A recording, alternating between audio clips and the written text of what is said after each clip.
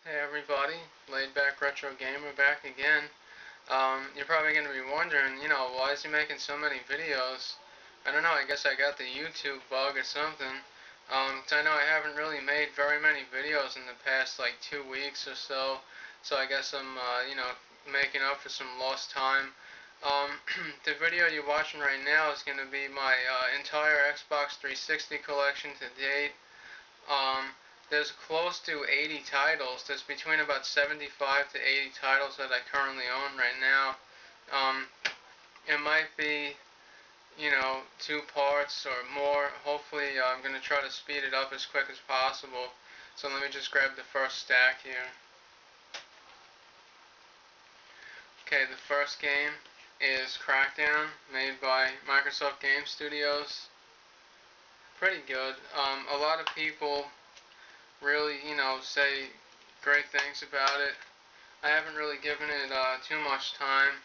The first couple levels I've gone through, I got a few achievements, but here's Condemned Criminal Origins. I have the second one for PS3, which is, I think, in the previous video. Good game. I actually like the first Condemned better than the second. Here's these Burger King games. This one is Big Bumpin', and it's for Xbox 360 and or Xbox, but I keep these with my 360 because that's what I play them on. That's alright. This is Gun, made by Activision. I think I also have this on PS2. It's an alright game. It's made by Neversoft and Activision, the same people that make the Tony Hawk series. That's why I bought it. It's like a Western shooter. Great game. Tetris Revolution by THQ. Absolutely love this. Big fan of puzzle games, especially Tetris. This is Virtua Tennis 3 by Sega. I remember I used to play. I think it was the second Virtua Tennis in the arcade, and then when I got a 360, I figured let me just pick that up. Here's Bomberman Act Zero by Konami. This game is an abomination, total abomination. I paid like $7 for it, and it was garbage. Splinter Cell Double Agent by Ubisoft. Pretty good. The multiplayer on this, there's still some people on there, and it's a few years old. This is the Perfect Dark Limited Collector's Edition in the metal tin with the see-through cover. Got this for 10 bucks. Actually used, but it was complete. Good game. I like the Nintendo 64 Perfect Dark a whole lot. Alright, next up, I have about like 5 piles of games sitting here on my bed, so Project Gotham Racing 3. Pretty good racing game. This is made by Bizarre Creations and Microsoft Game Studios.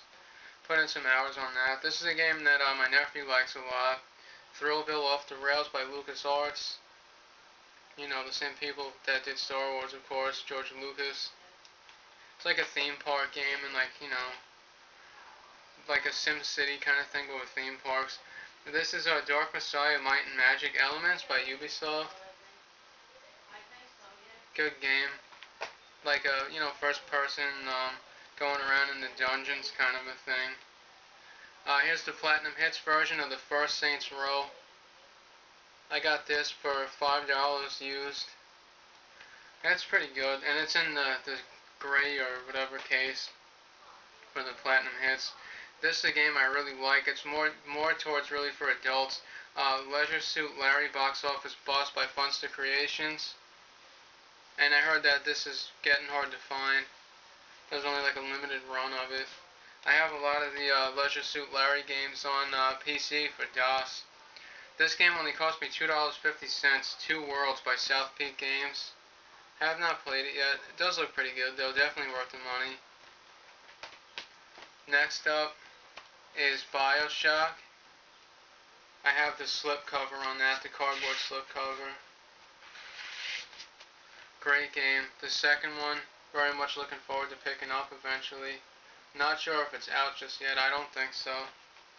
This is a game I love that's totally underrated. Earth Defense Force 2017 by D3 Publishing. It reminds me a lot more of a regular playing Xbox game because of the graphics and stuff, but really fun. I think there's over like 100 levels in that. Yeah, excuse me guys, I'm really sweating pretty bad here. It's very hot in my room. Here's a DreamWorks B movie, The Game, by Activision.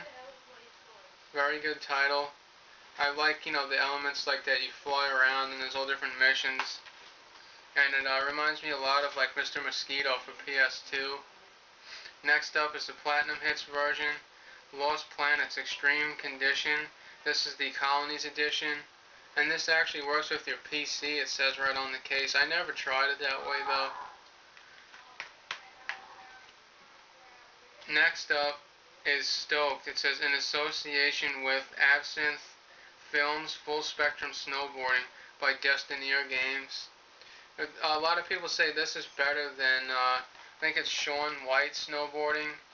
Pretty sure. I was going to say Shaun Palmer, but no.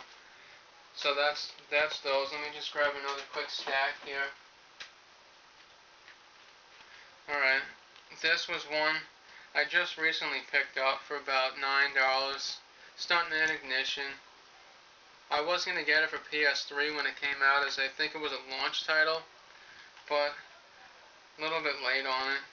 Here's Quake 4 by ID Publishing, and this one I actually pre-ordered, and it comes with a Quake 4 bonus disc from GameStop, and it's got a fold-out poster in there too. I really like this.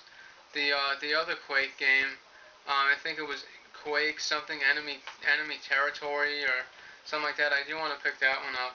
Here's Kengo Legend of the Nine by Majesco Entertainment. Good game, samurai game. Kind of reminds me of like Bushido Blade for PS1.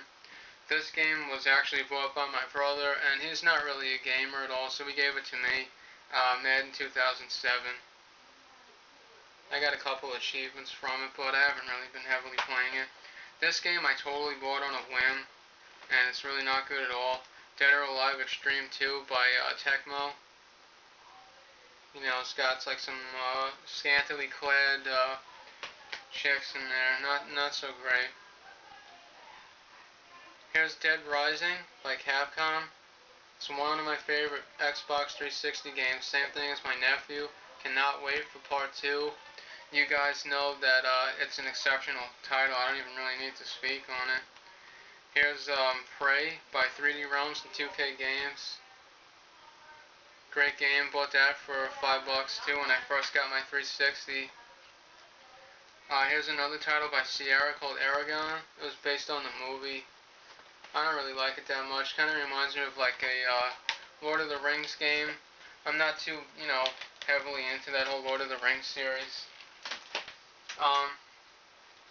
Couple more, and then I gotta end this one. Here's another Burger King game, Pocket by Gracer, by Blitz Games. That's about the best one out of the 3 for the Burger King games. Here's Rockstar Table Tennis. That's alright.